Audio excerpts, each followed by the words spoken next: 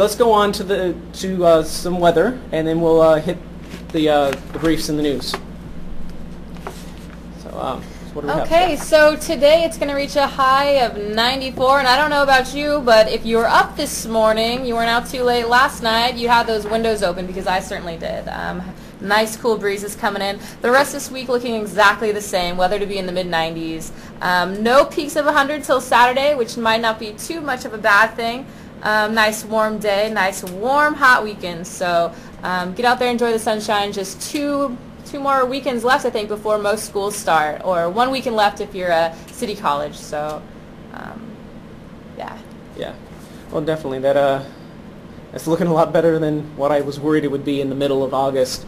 I mean, 90 late or 95 Wednesday and Thursday. I mean, that's so much better than what you'd normally expect. It's normally, what, about 105 right now? Yeah, just about. I mean, I have such a conflict. I mean, I want it to be nice and warm. At the same time, I want it to be cold, so that way sitting in a classroom doesn't seem so bad all the time. Yeah, unfortunately, the air conditioning doesn't kick in until it starts getting cold, right?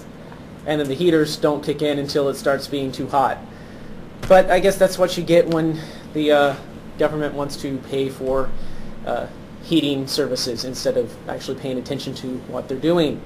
Anyway, let's go ahead and go on to some briefs.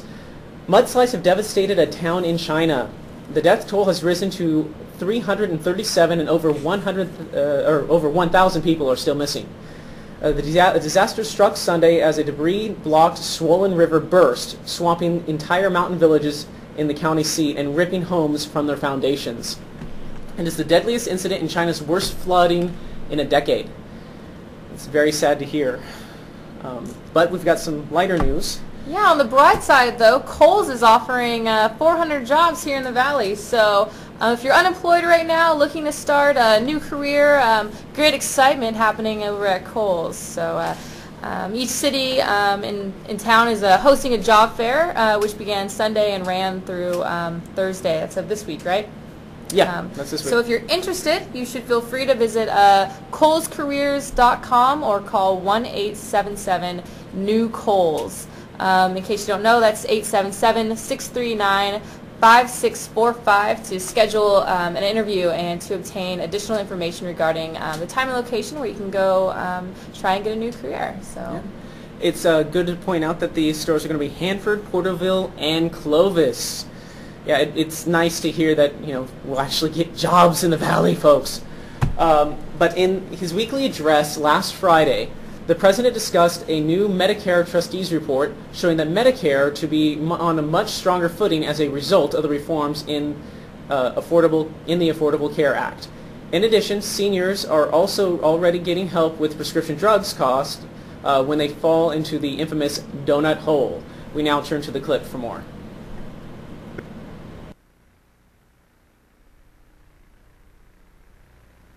45 years ago, we made a solemn compact as a nation that senior citizens would not go without the health care they need. This is the promise we made when Medicare was born. And it's the responsibility of each generation to keep that promise. That's why a report issued this week by the trustees who oversee Medicare was such good news. According to this report, the steps we took this year to reform the health care system have put Medicare on a sounder financial footing. Reform has actually added at least a dozen years to the solvency of Medicare, the single longest extension in history, while helping to preserve Medicare for generations to come. We've made Medicare more solvent by going after waste, fraud, and abuse, not by changing seniors' guaranteed benefits.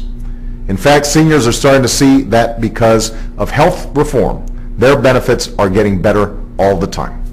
Seniors who fall into the donut hole, the gap in Medicare Part D drug coverage, are eligible right now for a $250 rebate to help cover the cost of their prescriptions.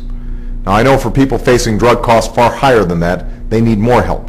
So starting next year, if you fall in the donut hole, you'll get a 50% discount on the brand name medicine you need.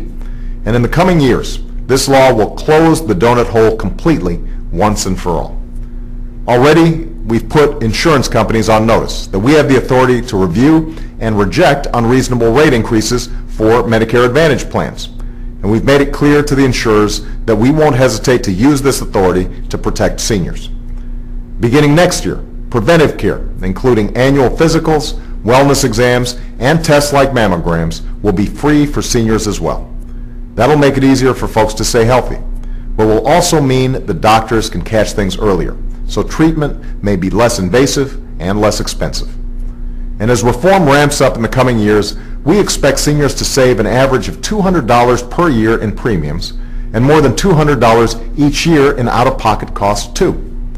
This is possible in part through reforms that target waste and abuse and redirect those resources to where they're supposed to go, our seniors.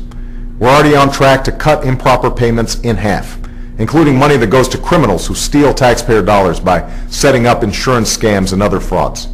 And we won't stop there, because by preventing the loss of these tax dollars, we can both address the runaway costs of Medicare and improve the quality of care seniors receive.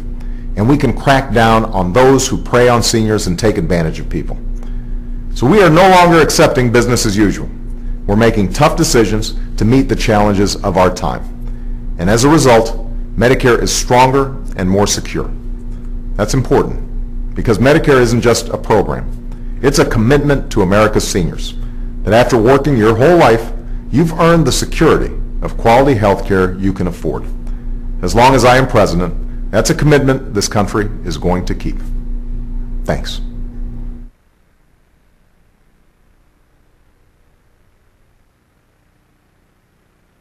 What he had to say was